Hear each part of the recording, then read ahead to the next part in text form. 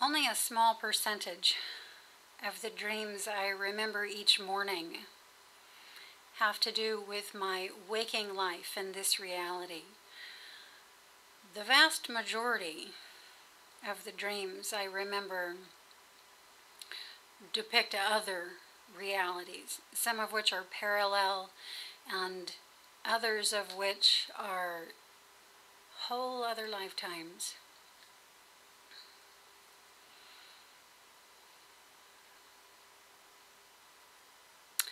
Often I come lucid, or maybe just am having a vivid dream,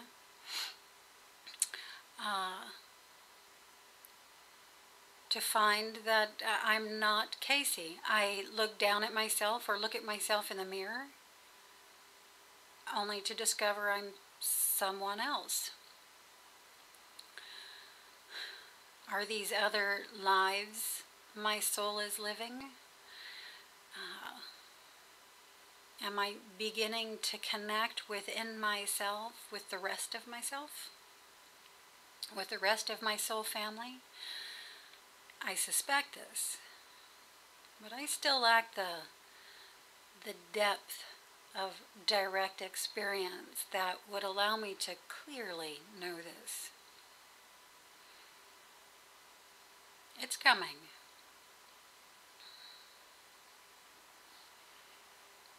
The dream space is an amazing territory.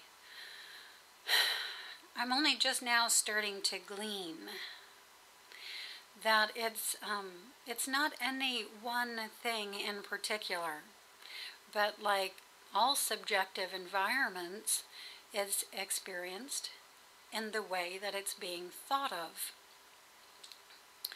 And this can change at any time, from moment to moment, from experience to experience. But I generally tend to see the dream space, or what I more commonly call the subconscious, as a collective environment within which there is a much smaller space allotted or assigned or whatever strictly to me. And this area is private to me. I'm the only one, or my vibrational DNA sound is the only key that can enter this space. And this is the way I experience it. Others find the dream space or subconscious to be an entirely personal, private space. They think of it as their own personal subconscious, rather than the subconscious. And this is the way they experience it. No right or wrong in any of this. There's just an infinite number of possibilities of experiential hats to try on. Maybe you find this too, but I find as the object perceived reality fades, so too does the word or. Taking its place is an infinite and. It's time to get used to this. Over the past few days, I've been pulling through some interesting experiences in the dream state. Nothing wholly lucid. These are primarily being experienced as dreams and vivid dreams. But the experiences I find to be extraordinary. There is a message in them, I know, but I'm still integrating. The other day, in the dream state, I was with one of my brothers, his wife, and a baby, an infant child. And without going into a lot of the superfluous details, I noticed that the baby needs to be changed. love the metaphor there. And I take the baby and set him on a changing table. Now somewhere in here my consciousness shifts into a location with my brother, and we're continuing a dialogue, a serious dialogue, reestablishing communication with each other. And near the end of the conversation, which itself was rather brief, I remember the child, and that I have the child by itself, and I feel this extreme panic flood into me, and I shift back into where the baby is and come running into the room to find that the child has fallen off of the table onto the floor. I have no idea whether the child is hurt or still alive or not or what. And I rush down and I take the child in my arms, and I'm just repeating over and over and over again into its ear, "I'm so sorry, I'm so sorry, I'm so sorry, please be okay." And in the middle of this, my consciousness shifted to where I was no longer the person saying this, I was the child, and the event then shifted into something more resembling an etheric projection. For those of you who know what this is, it's just when your consciousness shifts into the etheric, which is very close to the physical. So if you don't know what an out-of-body experience or etheric shift is, and you experienced something like this, you would think that you were hearing something from your physical reality. And I heard being said in my ear by a being, "I am so sorry, I am so sorry, I'm so sorry. I dropped you. I'm so sorry." And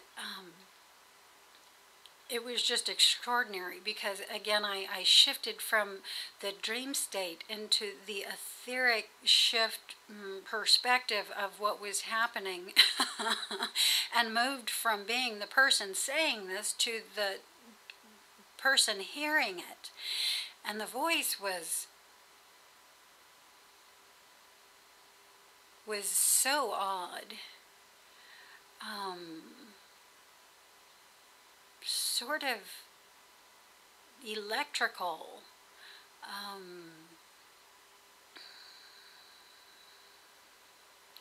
not quite human. And this may be because my consciousness just wasn't awake enough in the experience to hear it entirely clearly, I don't know. But just the shift in perspective from being me to being the child was interesting. And then this morning, this was entirely amazing. This was just a normal dream, but I pulled it forward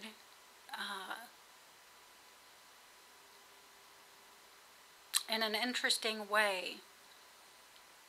Won't go into that at the moment either. I will just say that in this location I was with an Oriental man, or perhaps Mandarin, something like this. We're in an outdoor area in a ceremonial ritual with each other, and there were a few other people present as well. This man was speaking to me, and in the middle of the experience, I felt from my physical location pressure, like two fingertips touching my just up and just down of my left temple, like this. And I experienced it in the dream state as me actually doing this, putting my two fingers in this location, which allowed me to begin understanding what this person speaking in Mandarin was saying. And I began hearing it in my mind in English. Now, I know at this point in the dream that I'm not Casey, that the Casey consciousness has come somewhat awake inside another person who this was happening with. Again, another member of my soul family. I don't know. But the conversation, the part that I remember, because I was so wowed by it happening, had to do with an assassin and an assassination, which is a theme which sometimes happens with me. There's a half a dozen other locations where that particular theme came up. But the shift in being able to understand a language that I didn't know, someone speaking Mandarin and me understanding in English was another really interesting thing to me, especially in the scheme of the dreams I've been pulling forward this past week. Still integrating.